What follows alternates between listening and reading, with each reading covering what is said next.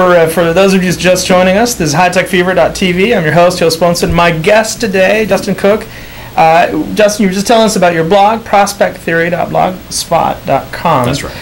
Which is one of the venues and vehicles for you to be exploring this domain, looking at how classical economics, among other things, doesn't necessarily adequately, the theory doesn't necessarily tell us what happens in practice. And that's usually not a good sign for a theory. It implies that there's room for more thinking about how things actually happen. Yeah, and prospect theory and these behavioral economists, what other kinds of things are they concentrating on? Well, so I get another good example, which is the idea of anchoring. All right, and this, anchoring in a social context. Yes, anchoring in a social context. The idea that if you're presented with a number, like at the negotiating table, someone throws out a number, it's very hard to ignore that. So, in fact, it actually influences the negotiation, where that comes out, or in a pricing situation, it can influence the type of price that a customer is willing to pay. So I love, there's a good example, Dan Ariely, who was now at Duke, but was at MIT, and Drazden Prelec, who's still at MIT. He's both marketing faculty members in MIT Sloan, and actually Ariely, curiously enough, was jointly appointed between the Media Lab and the Sloan School. But those two did what? Well, George Loewenstein, they did a great study to show how the last 2 digits of your Social Security number can actually be made to influence what type of price you're willing to pay for an item. So they did an experiment with Sloan students. Well, okay, so susceptible to this as well. This is predictably irrational MBAs. That's right. What was the experiment? The last 2 digits of your Social Security number, which are random. Yes, exactly. That was used just to be a random number. So they had they presented a number of items, but let's say a bottle of wine. They would have you, that would show up on a piece of paper. They'd have you write down the last 2 digits of your Social Security number, which can be anything from 00 to 99. Right. And then just ask, would you pay that price for the wine? Yes or no? That price in dollars. In dollars, that's right. And theoretically that should have nothing to do with your actual price. And there should be a pretty across 120 students, 100 students in the class, there should be a pretty even distribution of numbers. That's right, and there was. And then they asked these same students then, well, okay, what price would you pay? What price would you be willing to pay for that? And it turns out for the item, right? So there's would you pay your last 2 digits number, and then separate from that, in time? Yeah, separate from that, they just, not in time, just right afterwards, they ask, okay, you won't pay the, 02 for the wine, or maybe you would at maybe that's not bad, but okay, yeah. But, what would you be willing to pay for the wine? And it turns out that had a lot of influence on purchasing preferences and what willingness to pay. So those students that happen to have 80 and above Social Security numbers were willing to pay a whole lot more for the bottle of wine than students who randomly just happen to have digits that were 20 or below. Really? And it's not because your Social Security number has a power. Right. It's a purely random anchoring has power. Interesting. So it's anchored by the number that you're presented with early on. That's right. Now that sounds like sort of a toy exercise, an interesting experiment. Does it matter? Can that be turned into something online? Can Amazon or Ticketmaster, or one of those companies, anchor people up? So I myself am very interested in helping people make better decisions. Oh, so get unanchored. Get out of these situations. Yeah. But sure, there's all sorts of great ways to bring this to bear, whether it's in a negotiation or online pricing environment, you name it.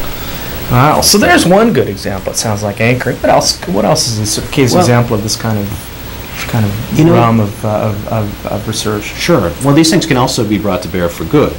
Thaler at Chicago, for instance, is the author of Nudge, which is a great example of this. This is a recent book? It is a recent book based on a body of work that's been going on for some time. But they looked at default options on forms, like let's say your 401k form. So this is default, meaning when you sign up, there's some automatic things that are chosen on your behalf unless you say otherwise. That was one of the solutions that they had in some ways, is that you need to have, they called it a libertarian paternalism in terms of how you design these things, because isn't that oxymoronic? It's just a great oxymoron, but actually I love it. A few levels deeper. Libertarian paternalism. Wait a minute. Well, explain that. Well, you have to acknowledge that the structure of a game, if you will, be it signing up a form or anything else in life, the structure in which you make these kind of decisions, supermarket shelves, how high the candy is, etc., affects your eating habits in that case. So the people who are putting these structures together are going to have an influence one way or another. Right. So, and it could be intentional or it could be by accident. But it sounds like this is a place where intentionality is high because they want to squeeze you. And of course, you as a customer should be thinking. Well, yeah, as a customer, you need to be recognizing that the structure, does influence your decision. But the idea of the paternalism, like in the 401k example, let's getting back to that, is that, if you have to opt into something, if the default option is set that, well, I need to do something in order to start saving money and for my retirement, turns out people kind of stick with the default option. They don't. They just say, well, maybe I'll get around to it later. That's right. Well, I don't know if I need that. Never end up signing up.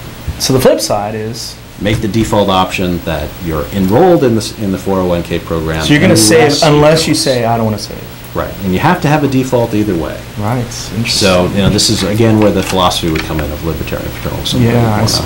Make so you give them the choice, but you try to bias them by having the default choice be one that's in your interest if you were thinking rationally about this. That's right. About the circumstances. That's right. Yeah, you need to make freedom of choice and change as easy as possible. Yeah, but given that there has to be a default option, try to make it the one that seems to be in the best putting interest. it in their best interest. That's not really. I guess it is paternalism in the pure positive sense of the word, right?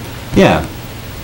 So, I mean, there's, certain connotations with both of those terms, but... we need a neutral, what's in your best interest. But, okay, so there's a very good example. And studying that, how did that get sussed out? How do you figure out that there are those two, consequences? Well, this is one reason I'm a big fan of, experimentation. Yeah, okay. And you can't do that in all contexts. Obviously, in a live company, it gets a little more tricky, et cetera. They were able to do a few experiments, but you can do these behavioral experiments on a smaller scale in a classroom setting, on a forum, on the internet, just to kind of understand these behavioral. And it gives you sort of a cue as to how populations of people would behave. That's right. Doing these experiments under more controlled conditions is not intended to replicate the real world, but it's to give you a pretty good indication. Right, and in the real world, it's messy. There's all sorts of influences at one time. So this, in an experimental way, you're able to, isolate the variables that you're interested in and see what happens. What are some other sort of open realms in this broad domain, behavioral economics, experimental sociology in some sense? Well, I mean, it's a wide open field. I think some of the kind of hot topics right now are dealing with superstition, for instance. Superstition. So, a superstition is a belief that comes to being that's based partially on the evidence that you can observe, but it turns out it's a naive theory. It's not related to the underlying causality. It's it just happens to fit a few of the facts. So this is like people telling themselves or rationalizing a situation. Is that what you mean? Well, rationalizing a situation is a process where these new superstitions may come about. But it could be something like, which is the faster checkout line? You can develop a theory about, whether I should switch lines or not, and if you know how customers in a marketing context anyway are forming these theories, and when they're not good for them and when they are good for them, you need to recognize that. Interesting. Now, what are other examples? Superstition one is a good one. Theory formation. Well, actually, I had a test I wanted to run on. Oh yeah.